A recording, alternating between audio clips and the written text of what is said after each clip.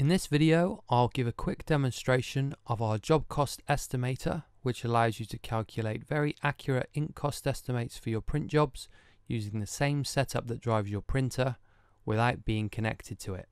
This is ideal for when you want to give a job cost indication away from the print shop. It's also useful for modeling changes in ink prices or print heads that differ on the volume of ink they use per drop size. Okay, let's get started. Here we have a very simple one-page PDF I created, intending to show different amounts of ink being used. Since the Job Cost Estimator doesn't rip the PDFs, I've done that in advance. Let's have a look at that ripped output now.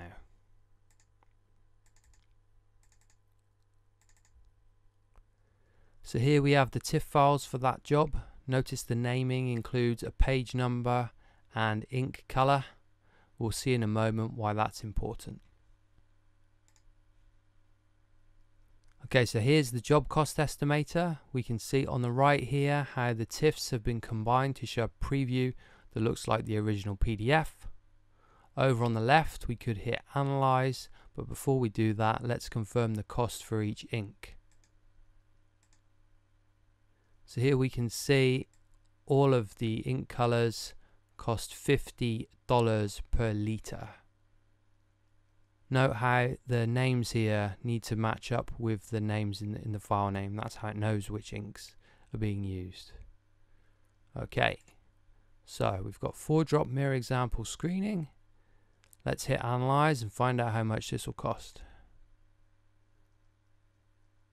Alright, so what we've got here is yellow is obviously the one used the most because you can see it's got the longest bar there, all the way down to black is the least. Right, well, let's see the impact of changing the screening. So we were using 4-drop mirror. Now let's go to 8-drop. Let's pay attention to the total cost there, 24 cents. 8-drop mirror example. Analyze that one. It's now 64 cents for 8-drop mirror example.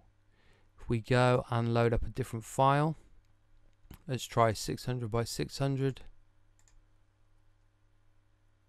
And go again. Remember it was 64 cents before. Now $2.58. This is for 100 copies, by the way. Okay, so that's the basic functionality. It's calculated the ink cost based on this PDF and these cost settings. Well, now let's try and model some changes in ink costs. So let's pretend that cyan's gone up to $60. So 52 cents there. Analyze. 63 cents.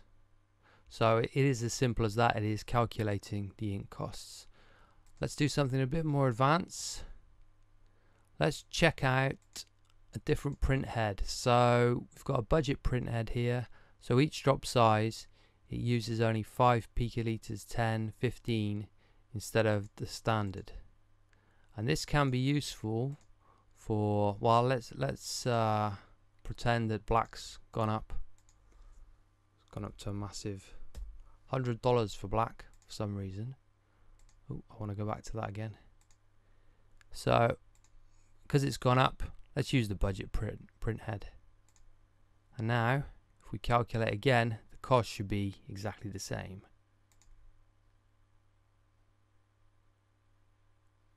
There we go. Exactly the same because we're using half the amount of ink, but the price has gone up. And I think finally, why don't we check out another file? Check out this one. So this is actually a 2-page document. So let's check out both pages. Let's analyze that.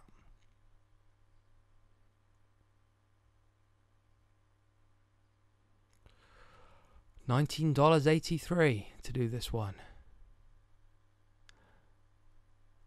That concludes the demo for today. Thank you for watching. I'll see you next time.